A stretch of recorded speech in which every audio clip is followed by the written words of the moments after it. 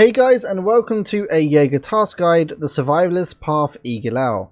For this one you need to kill 10 scavs between 2100 and 0300 without using MVG or thermal sights.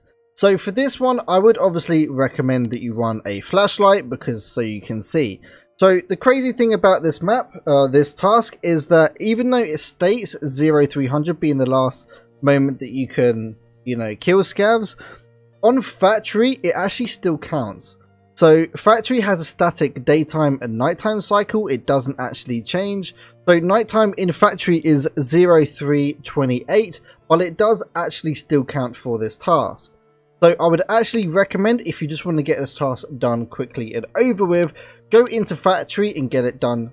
You'll be sorted very quickly. Another great map to actually do this task in is interchange, because in interchange it's actually quite bright inside the actual ultra mall itself. Even if it's dusk or midnight, you can actually see quite clearly, and a lot of thermals don't actually work in interchange, as well as MVGs. So you can kind of get away from those thick boys who run thermals just to get you. Hopefully you guys found this guide useful. If you did, don't forget to leave a like and subscribe. I do stream over on twitch.tv/piranha_ 7 days a week starting at 8 AM GMT.